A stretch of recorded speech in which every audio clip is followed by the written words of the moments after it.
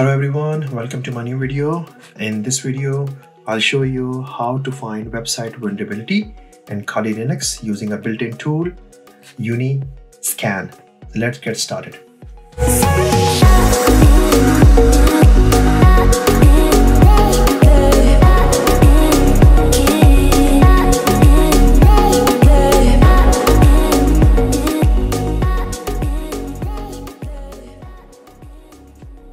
Right, I'm on my Kali desktop over here.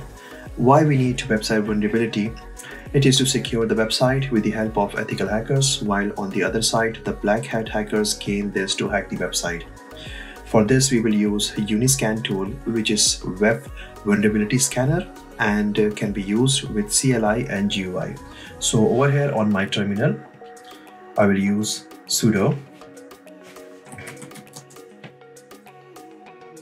UniScan,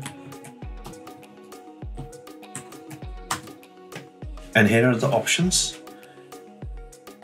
and how you can run this command. Over here you can see several options, with -H is for help, U is for the URL, and F you can scan through the web through the file, and -B is for UniScan to go in the background, Q is for enable the directory check, W is for enable file check, E is to enable robot text and sitemap file, which is for the website, which give you access to the web crawlers, and -D is enable dynamic checks, same as -S for static check, enable stat check, dog, this is the Bing search with the help of an IP, O is also with the help of the RD for Google search, web fingerprint and server fingerprints. So I will not go through each and every options over here. We will try some of them which are most useful. Okay, so let's scan my own website. Sudo uniscan -U is for URL, https yasirclicks.com and enter. So here's the scan is complete. The HTML report is saved in the report folder, and we can browse through it through cd/usr for user, then share, uniscan and report. ls to check the directory structures. There you can see the report is there. To view the report, I'll use Firefox and then www.yasirclicks.com.html. Here is the web vulnerability scanner report. It start at this time, domain is this, server banner is cowboy, target IP is this, there is no crawler, scan time, and it's finished. So this was a short report because we haven't used any of the switches which I mentioned over here. So let's use some of the switches. We'll use sudo uniscan -U and then https, again my website yasirclicks.com. Then we will use a switch -Q for directory check, -W for file check, E is for robot text and sitemap Excel check, and D is for dynamic check, and S for static check. So let's give it a try. This one is time consuming because it will go through each and every step. It will check if MySQL is there to further check the vulnerability. After the scan is complete, the report is saved in the report directory. You can see blind SQL injection, nothing is there. Then local file include php/chgi argument injection, nothing. This all will be saved in the HTML report file. No cross-site scripting, which is XSS, web shell finder.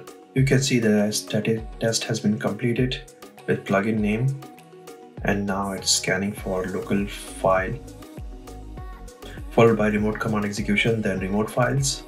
Okay, so over here the scanning is complete, so let's check the file now. Firefox, and there you can see the detailed file, scan started and domain, and here you can check the external host, sitemap, nothing is there, crawling found 139 URLs within, and you can go through the detailed website. You can also use other switches. So this was one of my simplest website. So over here you can see that it's yasically.com. If you find this interesting, you can go over and you can buy some of my images. I update it weekly. So there you go. I'll drop the link in the description. So let's try another one. I'll try one of my this partner's website. So let's give it a try. Sudo UniScan -u and then again HTTPS precision and the same options. Now you can see the plugins over here. This website was created using the famous CMS WordPress. So let's see what vulnerability this tool can find. Okay, so now the report has been saved. So let's see. Firefox and www.precision1, and there you go. So this was skipped because they did not return the code 404, and over here robot.txt sitemaps was also scanned, nothing found, because maybe there is disallowed mention in the robot.txt. So this was the report. There is no SQL injection, there is no cross-site scripting. So this scanning was based on the website created on CMS WordPress. So there are other options. So now we will use UniScan with the IP. So you need to mention -i, which stands for IP, then followed by quotation, and inside you have to mention IP : and then the IP. So I know that nothing will be returned for this IP, so let's give it a try. Use this with sudo. There you go. As I told you that this is for the Bing search, and over here you can see that 0 sites are returned. Basically this has been saved inside. If you see ls, go back a step and ls again, you can see sites.txt. If I want to view the content of site.txt, so I'll use leafpad sites.txt. So let's remove the previous site.txt, sudo rm and sites.txt. Check again. So there is no sites.txt file over here. So now we will scan with -i option, which stand for IP. So in the quotation you have to mention the IP, and let's give it a try. I already know that this will return 0 result because it is for the Bing search. So the result has been saved in the site.txt file. So let's see the content of site.txt. I will use leafpad sites.txt, and there's nothing, as there was 0 return. So let's use another option. Let me clear the screen first and remove the site.txt. So now it's gone. So let's use another example, which is UniScan -i, still for the IP, and over here we will use in URL. We'll use in URL means inside the URL, index.php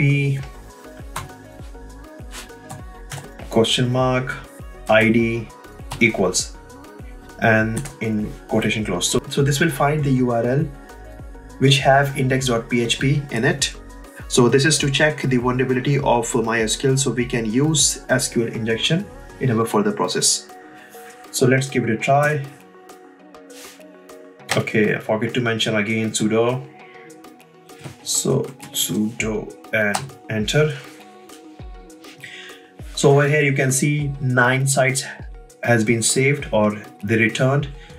So let's check our site.txt, leafpad site.txt, and there you can see these are the URL which already contain index.php in our search. You can even scan this URL one by one through the file extension like uniscan -f sites.txt, and then I'll use -q. Again sudo